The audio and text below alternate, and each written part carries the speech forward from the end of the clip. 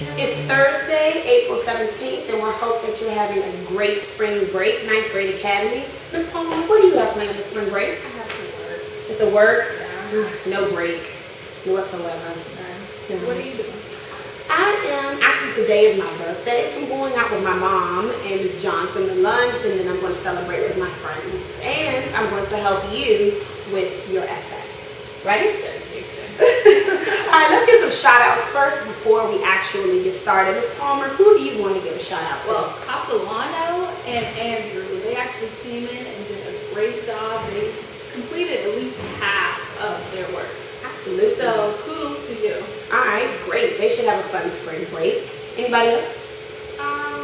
Raymond and Deanna, they exhibited great leadership skills throughout this week, and so far in the project, they've been really good. Alright, great.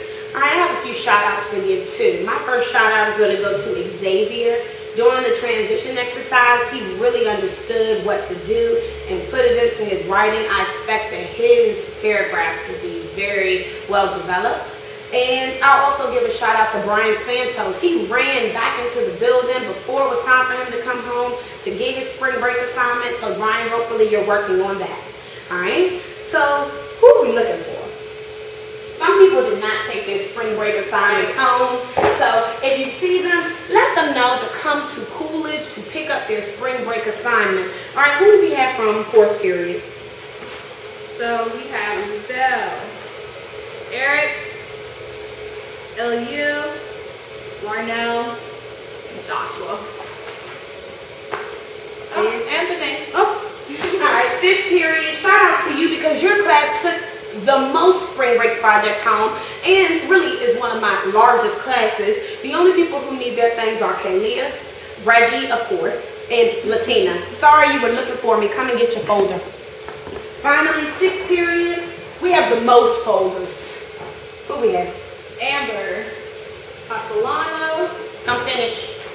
Rashad, Darian, Dion, Muhammad, Anissa, Kobe, have fun in Disney World, Kobe, Alicia, and Fabian. Alright, most of you, we talked to you or your parents today. This box with your assignments will be in the front office, so hopefully you have it by now. If not, come and get it. And if you heard someone's name and you have their number, send them to come get it too. Alright, Ms. Palmer, so now let's jump right in. What do they need in their spring break packet, or what's on here? Okay, so this spring break packet is actually due on April 23rd, and I believe that's a Wednesday? Yep. A Wednesday, right. So Wednesday after spring break for everyone, every class period. And the final type will be due April 30th. The museum and art exhibition will be May 16th. And we'll be going to Six Flags for those winners on the 23rd. Alright. Alright. What's in our spring break packet?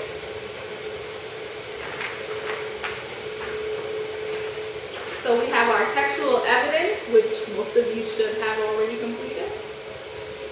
Transition list, front and back. So choose some good transition words. Strong verbs list, no more he shows, he said. Like, find some good ones. There are lots of good ones here. And then finally, your spring break assignment. Yay. Alright, during the spring break assignment, you are going to write 3 body paragraphs for your final essay. Those 3 body paragraphs must be complete when you return Wednesday, April 23rd. Ms. Palmer, let's keep this going. What else do they need to know? So, first of all, you have to turn to page 5 in your packet.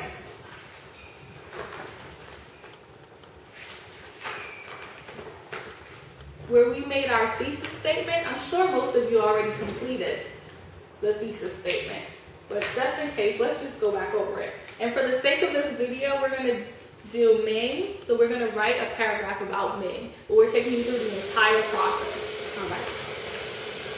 All right, so during the blank dynasty's reign over China, leaders blank and blank, if you have one, that's just fine, just blank, effectively utilized governing in 2 others systems to aid in the development of the civilization or hurt the Chinese people. Right. So we're going to focus on this one, but if you've already done another one, that's fine. So I believe Asia, Heritage, right. LEU. You can work on thesis statement number 2. All right, go ahead and throw this in for me.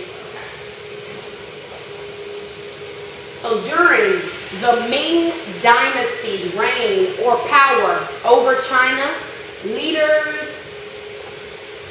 Zhang He and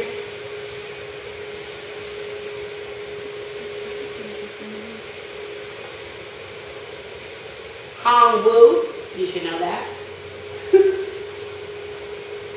effectively utilized governing, we're going to use religion, and producing, consuming, exchanging systems to aid in the development. All right, of civilization.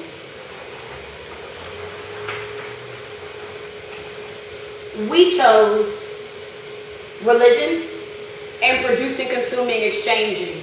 But please feel free to use education, aesthetics, protecting, communication. For example, the song group with Prosperity and Talia, they chose education, religion, and government to describe the Song Dynasty's government and system. All right? Next, Ms. Palmer, would you go over the question that we're going to answer today with our pieces? So the question, still on page 5, states, what are the major contributions of your dynasty? So you fill in the blank again here, will be me. All right, so when you're writing, you're telling us, how did your dynasty contribute to the aspects of civilization, like government, like religion, like producing, consuming, exchanging? Most of this we already know.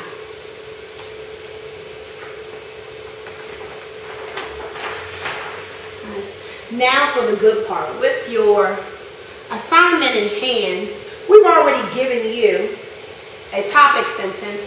We'd like for you to look at the topic sentence that we finessed and changed a bit. If you're a good writer, you can change our topic sentence too to reflect what you know.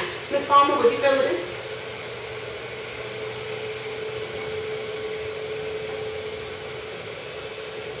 All right, so Hong Wu and Zhang Yi, both emperor and eunuch,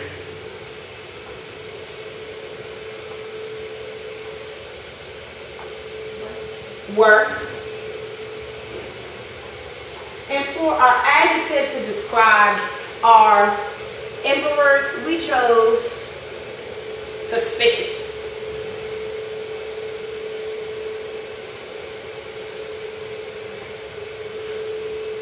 Were suspicious rulers that assisted in the development of the government in ancient China. Our first paragraph is about government, so we're going to fill it into our boxes.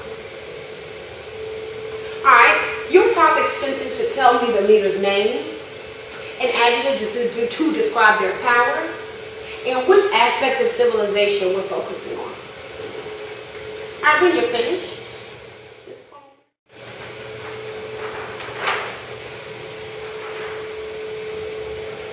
would you go over your topic sentence and how you develop this main paragraph? Okay, so although we had a prompted topic sentence, we changed it a bit to fit how we wanted our paragraph to look. Okay, so what we came up with was Hong Wu. Again, we still have a leader's name. We still have an adjective. So Hong Wu was a suspicious, driven leader who utilized a governance system to unite the Chinese people after foreign rule. All right, we used some of the context and what we knew about the Yuan dynasty to further develop our topic sentence. You can try to do the same at home. All right, next comes the good part.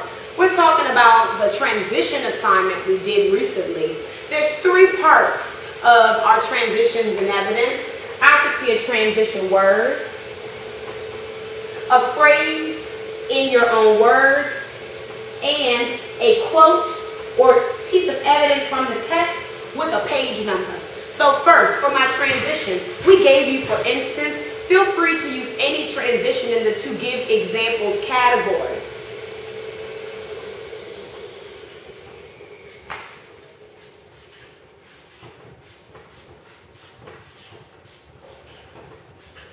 So I have my transitional phrase. Then I found an explicit or implicit piece of evidence that gives me information about my topic sentence. I said that Hong-woo was suspicious, and my piece of evidence shows he made decisions in secret. He only consulted a few trusted eunuchs or advisors. This word, eunuchs, being important, I need to know what it means to know why he trusted these individuals. So I have a transition. I have a quote. And in between, I have a phrase in my own words that helps my transition and quote flow together. So I'll read it again. For instance, Hong-woo was a greatly paranoid and made his decisions in secret, consulting only a few trusted eunuch advisors and allowed no discussion of his decisions. Page 48. When you continue to find evidence, please make sure that there's a transition, phrase, and quote. And refer back to the transition assignment we did if you still have it. Alright, now for the difficult part. Ms. Palmer, let's talk about the E, or when we explain and analyze our quote. What have you done here? Okay, so to explain the quote, first we had to define the word. So back there we circled eunuch, we still need to know what a eunuch was. So we had to define it for the readers. Maybe your audience does not know what a eunuch is, so you have to make sure that it's actually there for them. Okay? So a eunuch was a servant of the Chinese emperor who was loyal and extreme enough to have his testicles removed.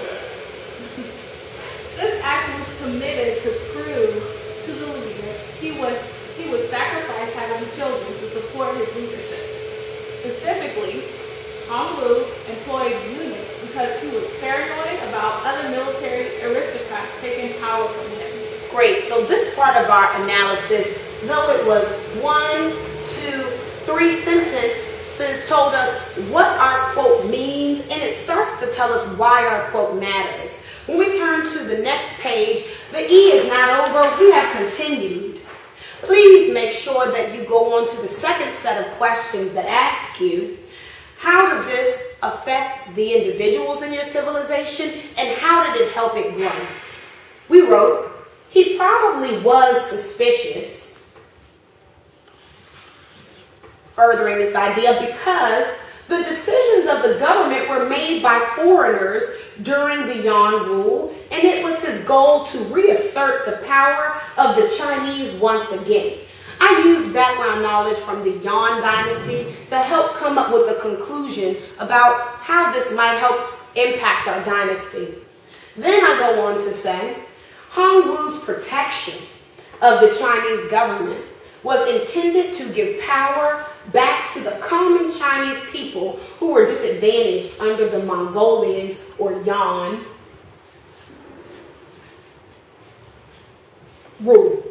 So I have addressed what has happened to the people, and I also give some background information from another dynasty to draw a conclusion about something happening in my own. If you haven't already, you can look for answers in the text that comes before or after your own. So if you're the Tang dynasty, look at the Su and the Song dynasties in order to draw conclusions.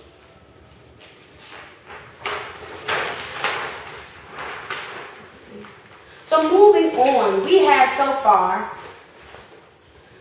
one piece of evidence, an explanation. You know, how many are you supposed to have in your paragraph? 3. So Ms. Palmer, what do we have here? Okay, so now we're moving on to the second piece of evidence. So we still have to follow the same format: transition, connecting phrase, and a quote. Okay, so secondly, he created a secret police of eunuchs loyal whose findings led to the execution of thousands of people.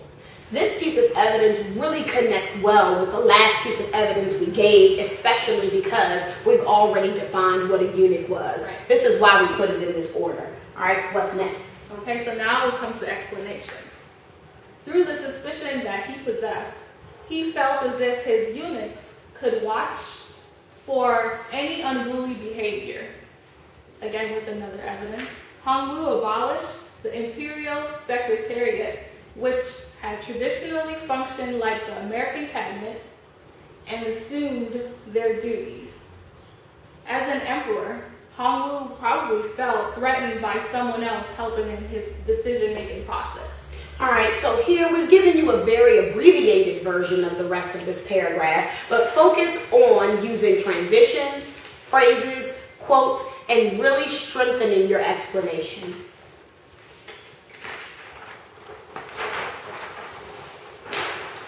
Finally, after you finish writing your government paragraph, you are going to transition into your next body paragraph.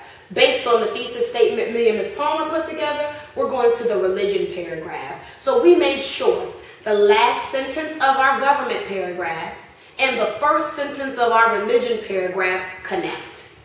Even though Hongwu was a suspicious leader, he supported different religious views and allowed freedom of religion. This is the last sentence of our government paragraph, and then our first sentence of our religion paragraph states, Hongwu was a leader that enforced traditional religion after foreign rule. Again, we make sure that we've connected these two ideas and we're ready to move on into complete evidence for the religion and producing, consuming, exchanging paragraphs. All right, hopefully the information that we presented gives you more background about completing your paper. Ms. Palmer, what else do we need to share? Okay, so hopefully when you guys come back, you will have this entire project completed. Yeah. Well, groups who are completed with this and have the best essays are most likely the ones to go to Six Flags. So aim high. Absolutely. Only 15 spots for Six Flags. What you get, you'll be admitted to Six Flags, a buffet for food for lunch and dinner, a free photo, DJ, party that goes all the way into the evening. So best team wins. Oh, wow. Okay.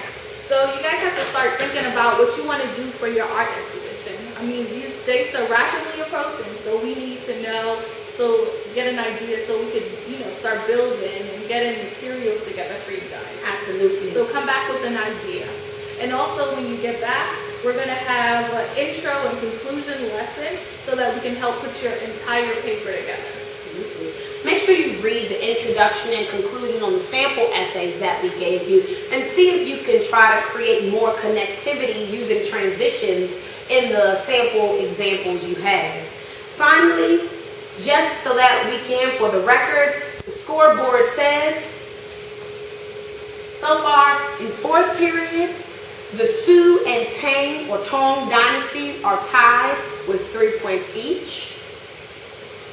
In fifth period, the Yuan dynasty is winning by 7. With 7 points. Song right behind them with 5. And then Su with 4, Tong with 2. Step your game up, Tong, fifth period. Finally, sixth period, in the lead, the Song dynasty. So congratulations to Deanna, Karan, Amber, Rashard. Make sure that your group comes to get your folder. It's still anybody's game. Our trip is in